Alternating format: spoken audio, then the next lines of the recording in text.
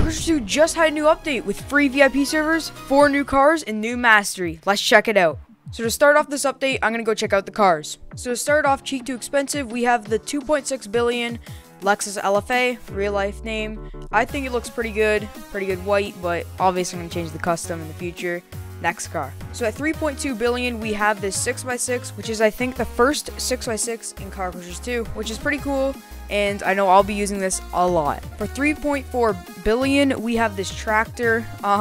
So the turning's kind of like this, which I kind of like it, and a bit slow, but honestly, it'll be a fun car. Next one. Next one is actually a bit different because it is actually a limited time car, which is 80 Robux or 340 mission points. So let's go ahead and just unlock it for 80 Robux. And there we go. Vehicle unlocked. Let's try it out. So for 6.9 billion, this is the Aston Martin. I don't know the model, but it's pretty cool because it has no windshield, 2 seats, and honestly, I really like this car. This will be a fun one to customize, and the fastest car in the update. So next up, we're going to check out admin, which for some reason, oh, okay, I just need to purchase it. So let's just go ahead, purchase the admin, 50% off, so I'd recommend getting it, and there we go.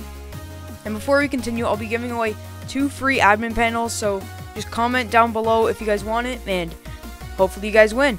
But continuing on, we already have checked this out in older videos. I bet you guys already know how it works, but I can actually give people permanent admin.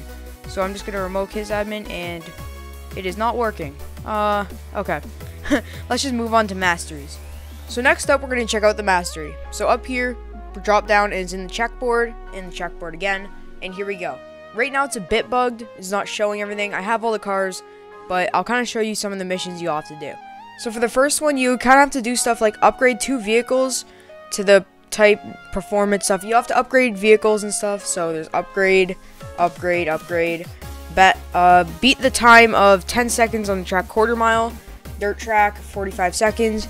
Some kind of easy stuff, kind of difficult stuff. It'll take you some time, or you can kind of just do this and just purchase it, which I think that right now is broken, so don't recommend doing that. I would check out these 2 for you, but I can't right now because I'm kind of locked out, but I'll kind of show you how it unlocks cars. Okay, I can't find an example in the dealership, but here's an image of what it would kind of look like from one mastery to the next.